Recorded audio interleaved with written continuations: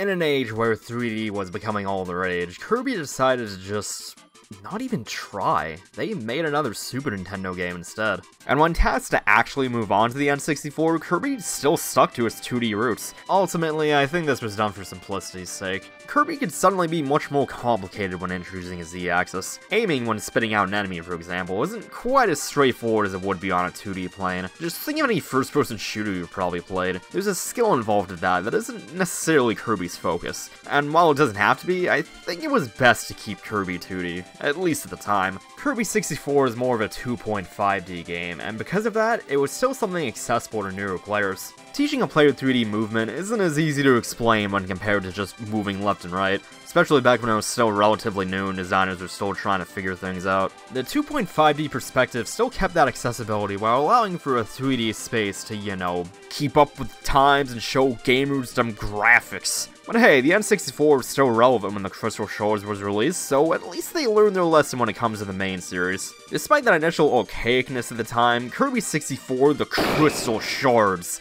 is a pretty well-liked entry to my knowledge. Mainly because it introduces this one-time gimmick of being able to combine abilities, which sounds rad as hell. But personally, I never cared for Kirby 64 that much. I played it once when I got in the Dream Collection, felt unimpressed, and never touched it again. The main issues I remember having were how clunky ability combos were, and the game being oddly difficult. I didn't even bother getting all the collectibles like I normally do in these games. I was just left feeling indifferent. I didn't hate it, I didn't love it, I merely consumed it. But I haven't touched the game since I was 14, so I'm hoping I like it a lot more this time. There's no way I'll go crazy playing this game like last time, right?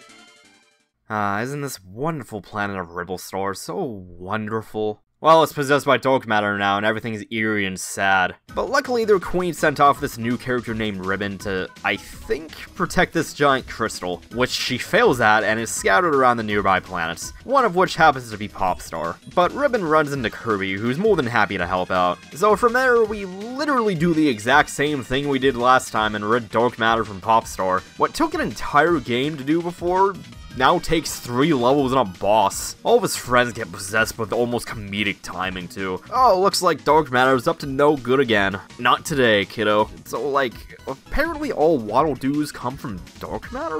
What? Okay. Also, why is a freaking Waddle Doo a boss? That's so stupid, I love it. So after beating up all of Kirby's friends, it's up to Ribbon, Adeline, Dedede, and a generic Waddle Dee to watch from the sidelines as Kirby almost single-handedly rids Dark Matter from the entire solar system. So, you know, business as usual. Kirby 64 is the last game in what's referred to as the Dark Matter Trilogy, just being the games where Dark Matter is a big immediate threat. Because of that, you could say Kirby 64 is almost a dreamland for, at least in terms of story. The gameplay, not so much. And yeah, Kirby 64 is a 2D game on the N64. Using the D-pad for an N64 game just feels so wrong. I know there's other 2D side-scrollers on the system, but there are so few of them that it just feels weird to me. This D-pad might be one of the most unused things of all time. Even Stadia got more use, which is just sad. Most side-scrollers moved to the PlayStation during this era, probably because it didn't have an analog stick for a good chunk of its life. Playing a 3D game without an analog stick just feels unintuitive, and 2D games tend to control better with a D-pad. Just look at Mario 64 versus Mario 64 DS. Kirby 64 at least makes use of the 3D background, but I just can't get over playing a 2D game on this system. It feels so unnatural. Another oddity about this game is how Kirby actually has limited flight this time. He's basically been reduced to how Tails works. If he's flying for too long, he gets tired and unpuffs. It's an odd decision at first, but I actually ended up really liking it. Because you see, Kirby was never really known for the platforming, and seeing how he can just fly over pretty much everything if you wanted to, that makes sense. But because flight is limited now, I ended up only using it when I needed it, making it feel like less of a crutch.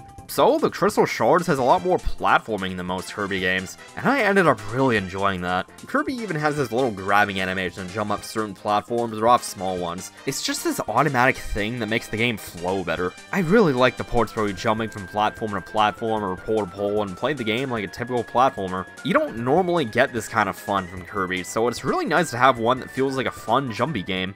I'm sure you already know what the main new mechanic of Kirby 64 is though. This time you have 7 base abilities, but you can combine your current ability with another one to give you something new entirely. While Cutter on its own is the standard Cutter we all know and love. Aside from the horrifying revelation that Kirby is flinging half his body as an attack, Needle Cutter is this jaw-biting move, or Fire Cutter is a giant greatsword that's on fire, or Bomb Cutter is a shuriken that explodes on impact, or Electric Cutter is a freaking lightsaber. I know that the Phantom Menace came out a few years prior, but jeez guys, you like Darth Maul, we get it. Honestly, this is a badass idea. It's like Pokemon fusions. Everyone wants to know what fusing abilities together would look like, and here it is. It definitely improves the replayability too. It's fun to mix and match abilities to see what I get. But this system is pretty clunky in execution. It's just all the small things about it. Mainly because in order to fuse abilities, you have to get rid of your current one, throw it at another enemy with an ability, and then suck it back up. Once you get used to that, I don't mind it, but it can be so much more fluid than what it currently is. Because this whole throwing thing is so unnecessary. Why can't there be a button to inhale while you have an open ability slot? The C button is just get rid of your abilities, so why not use one of those?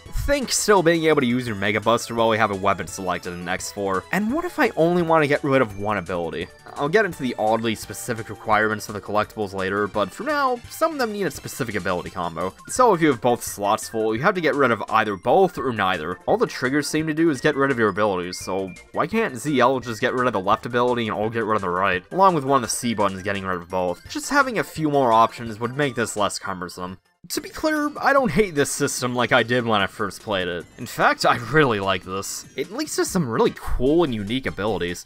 My favorite of which was probably Bomb Cutter. It's a shuriken that explodes on contact, that's badass. Really good against bosses too. Needle was oddly useful this time around. The range on this thing is much better than in previous games, and all of his mixes are great too. Fire arrows, exploding Gordos, a lightning rod, Rock Needle even gives you a drill. I love this one. I really wish it would make a comeback. Using a drill as a weapon with a full moveset sounds so cool. Doubling up your abilities usually turns into a more powerful version of itself too. Double Spark and Double Needle just have a ton of range. I also like how Stone has a little explosion afterwards. That improves his usability quite a bit. There are plenty of useless combos though, like Ice Fire just forms an ice cube around that instantly melts. Yeah, it does damage enemies, but the range is so low that I'd rather use one or the other. And Smoke Fire just sets you on fire. Same issue, the range is too small. Smoke Ice turns you into a fridge, which is really creative, but mostly used to heal yourself, not so much do any real damage. The weirdest one for me is Double Fire, because it's just a better version of fire, but you can't stop whenever you want, so I ended up running into a lot of stuff. Despite Mono Fire being worse, the shorter range gave me better control, which made me prefer that. Just pressing B again to stop would have been nice. Rock Bomb seems useless because the blast damages you when you're in range of the explosion, and it's really hard to actually get out of the range of that explosion, but it turns out that pressing down B will shield you from the damage.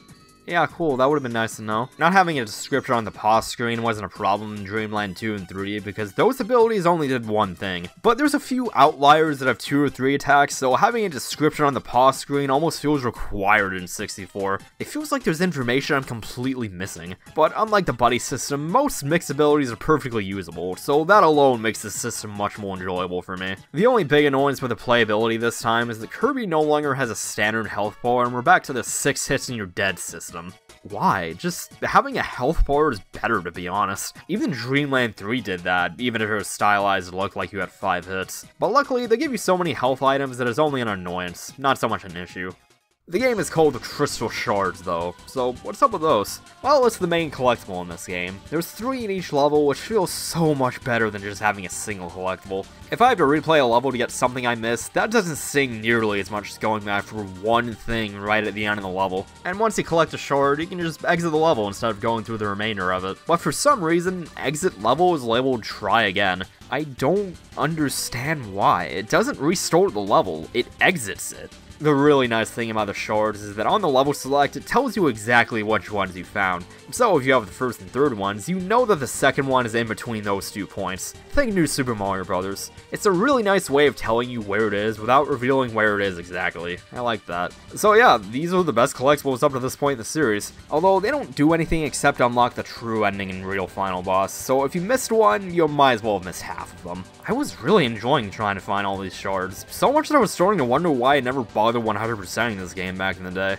But then I realized why. There's so many of them that feel so arbitrary. Often, you need the right ability combo to break specific blocks, and it's just... why? Why does this specific combo break this, but nothing else? What's the point in making me track down specific enemies to get this? At least there's usually an indication of what you're supposed to do. Like this black and blue block means you need Ice Bomb, or this brown and yellow block means you need Smoke Stone. But it's so subtle that I didn't catch on until the third or fourth time this happened. I can do it once I figured that out, but it feels like it's padding out the game for no reason. Especially since the abilities you need are either not the stage or past the point where we need them, so we need to replay the level anyway. Why can't they just be somewhat close to where they're required? You can't possibly know you need them until you actually do. And yeah, I can ignore Crystal Shards, but then I get the bad ending. Although I didn't mind having to get all the shards nearly as much as getting all the heart stars. It's still enjoyable, but not as enjoyable as it could be. Why not require you to only need one of those two abilities? It would make it feel less forced. But there are a few shards that are a pain in the ass no matter what you do. Like this one, where for some reason you need double ice, but there's no indication that's what you need to do. Or this one, where you need double fire, but it's likely you'll exit the room when you kill the mini-boss with double fire, and the shard's gone when you re-enter the room. You can at least get the shard before defeating the mini-boss, but like...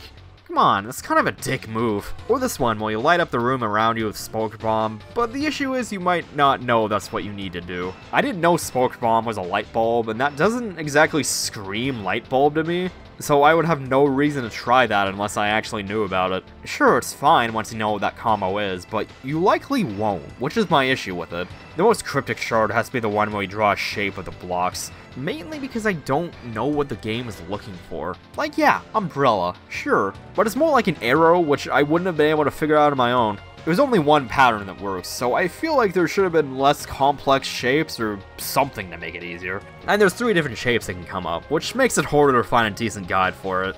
But easily the worst shard in the game is the one that needs Rock Cutter. There's this giant shaft that you have to climb up, which sounds easy, until you remember that flight is limited in this game. So, what do? Well, you needed Rock Cutter to get in here, which is a pretty neat ability. You carve animal buddies out of the rocks. That's a neato little Easter egg. But apparently you also gain the ability to climb up walls as Rick, which the game doesn't tell you about. Descriptions on the pause screen, for the love of God. It solves so many issues, and it was already there in the previous games. And seriously, why are some of these things so annoying and cryptic to get? This is the 3rd game where this is an issue. You'd think they would have learned by now. They did learn how to make cool levels though. I had a blast going through them this time. Pop Store is pretty basic, a standard first world kind of thing. But I really like this autumn aesthetic in the 2nd stage. It just looks really nice. Rockstar mostly feels like standard desert world with some cool ruins, but it ends with you going through this floating pyramid UFO thing, which I wasn't expecting. Like, this is so cool looking, dude. I don't even know what's going on in Neostar, though. You start off in a jungle, go through some mines, end up in mountains that somehow spell out Kirby, and run through a volcano. Sure, that was neat. Shiverstar was probably my favorite world in the game. I don't know why, I've always liked ice levels when there aren't ice physics. I'm that weirdo that actually likes cold weather, so they've always felt so cozy to me. But you also go up into the clouds, and let's do an awesome butter building remix, and go through... what is this, a mall? That's weird. There's this factory, too, with stuff in test tubes? And the boss is a giant robot? Hold on, we passed through some houses on the way here. What does this place look like again? Oh. What is it with Nintendo games and secretly being on a post-apocalyptic Earth? Okay, to be fair, Shiverstar being Earth is just a fan theory, but come on, this almost feels intentional. Kinda sucks that my favorite world in the game is followed up by such a boring one. You go to a Dark Matter controlled Rebel Star, which is really cool. It's just really boring. All you do is go through some plains, caves, and fight some enemies. It doesn't even have the usual 4 stages either. It's oddly underwhelming. But at least it's not Aqua Star. Water sections in Kirby have never been annoying, except in Dreamland 3, but why do they have to make this one so irritating? You slowly go through these water sections and it's like, can we move things along, please? Okay, we have currents now, that's better. Okay, we're too fast now. I just want the shard, man. Please let me move on with my life. I'm playing the Wii version of the game. I miss save states. No particular reason why, it's just the only copy of the game I happen to have.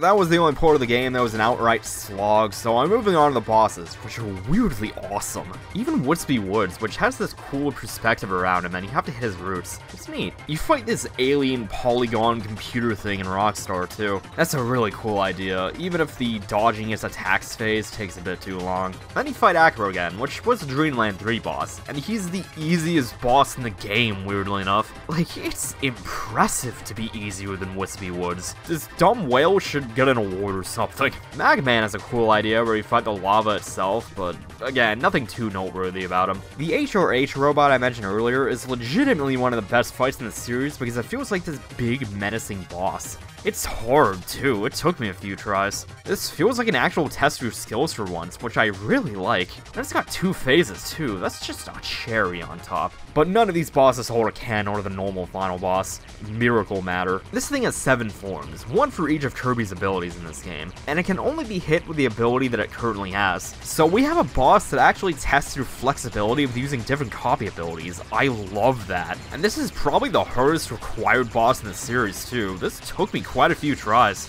I liked fighting this dude so much that I didn't mind having to beat him a second time to get footage of both endings. And I don't usually like the concept of bad endings. You know, you technically beat the game, but you didn't do some arbitrary extra thing, so it's not as good of an ending as you could have had. But if you don't collect every Crystal Shard before defeating Miracle Matter, everything seems fine until... God, that is so good. Some random hint out of nowhere, the things aren't quite sunshine and rainbows. Dude, that sent chills down my spine, especially since you only get to see it while it fades to black. I wasn't expecting something so subtly dark in a game like this, and this is coming from a series with bleeding eyeballs for final bosses and cult leaders for villains. You'd think I was making that last one up, but no, why am I surprised about this? The only way this could have been any better is if it didn't cut to this music. And then everyone died. The end. But if you actually got all the Crystal Shards, you purge the final bit of Dark Matter out of the Queen, which makes a giant, ominous cloud of darkness in the sky. So Kirby calls up a Warp Sword, which is a thing he can do apparently, goes through the world map of Super Metroid, and ends up in some weird void to fight Zero 2, a reborn version of Zero from Dreamland 3, because you can't have a character named Zero without bringing them back to life. But anyway, we've got to deal with this fallen angel thing. So you shoot his eyes with crystals, and it bleeds so much that it's stunned so you can hit his halo, which then reveals its fine tail thing so that you can damage it. Seriously man, what even is this thing? It's a really easy boss, but the perspective is weird. You move in a sphere around Zero, but I didn't realize that until I noticed the background moving with me. Once I realized that, it was easy. It just didn't convey that it was in a 3D space very well. I saw the camera as being in a fixed position like in Star Fox or something. The actual ending is alright though. Everyone gets a medal from the Ripple Star Queen and the day is saved. Yay. Look, I know someone with influence clearly loves Star Wars already, but now you're making things a bit too obvious. Oh yeah, I guess I should bring up the director. Shinichi Shimomura directed a few Kirby games, with the last one being Nightmare in Dreamland, and just seemingly disappeared off the face of the earth. No one knows what happened to him. No one even knows what he looks like. This is just some random stock image. It's incredibly bizarre. Did he not like game development? You don't just direct multiple well-received, well-selling games and don't continue. It was apparently a rumor he died, but that's just a rumor. Considering he only worked on kid-friendly games, it makes his sudden disappearance all the more creepy. It's like if Koizumi or someone similar just noped out of game development for some reason. They had a lot to say in the direction of a popular series and disappeared afterwards. I hope he's okay, but I gotta be honest, I'm kinda worried about him. On a lighter note, there's some sub-games to check out. They're all multiplayer time wasters really, nothing noteworthy. And yeah, these support up to 4 players, which really makes you wish co-op was still in the game. Seriously, of all times to get rid of co-op, why did it have to be on arguably the best local multiplayer machine ever made? The N64 had GoldenEye, Mario Kart, Diddy Kong Racing, Mario Party, even single-player games had really good multiplayer modes. Come on guys, why now of all times did you gut the co-op? I mean, at least there's a boss rush to vent my frustrations on. Why is it the adventure version again? Yep, fight all the bosses in a row without healing items or abilities, have fun. But to be fair, Dreamland 3 did this too, but also to be fair, Superstar did it miles better. I feel like I'm starting to sound like a broken record here, but it really does feel like they're ignoring Superstore's existence for some reason. There's also these cards you can collect on the goal game, but they don't do anything. You're not missing much by not going for them. Kirby 64's got its issues, but there's a lot to love this time. I can see why it's so beloved, even if it's not one of my favorites.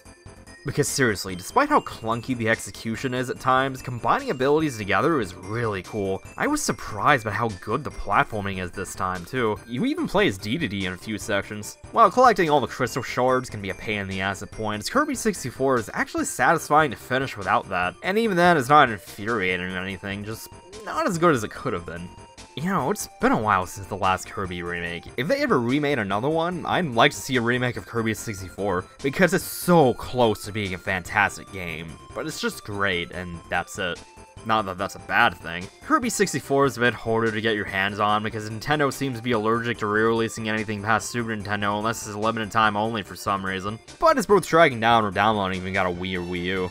Kirby never did try doing a 3D main entry though. I'm really curious as to what that would be like. Sure, not all games work well in 3D, but at least games like Mega Man X and Castlevania tried. Kirby never tried to do a 3D game, and it makes me wonder what could have been. Kirby's felt a little samey lately, so maybe for the next entry they could try that. But I'm getting way ahead of myself, because that's gonna be it with Kirby for me. I wanted to go to Air Ride for this marathon, you know, ending it with the last game Sakurai was involved with, but I don't have it, and 2020's been a mess, and I haven't had a bunch of spending money. So that's gonna have to wait until next time, who knows how long from now. But hey, ending off the Dark Matter Trilogy is just as good of a stopping point. It's been fun revisiting these, even if it wasn't always positive. I've already decided what I'm doing next on the channel, so until then, this has been Flame Guy. Take care, and I'll see you all next mission.